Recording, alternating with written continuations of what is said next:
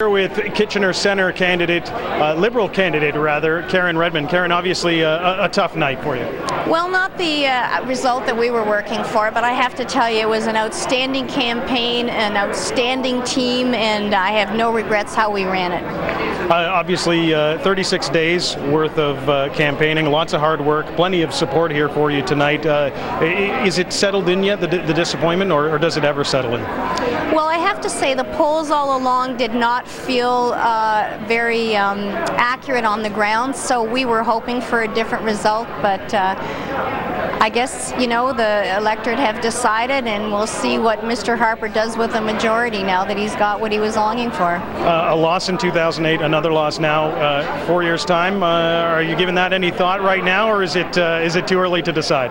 Right now I'm thinking about all the signs that we have to take down in a campaign office to disassemble, so that's as far as I've thought at this point in time. All right, perfect. Thank you for your time, Karen. Really appreciate it.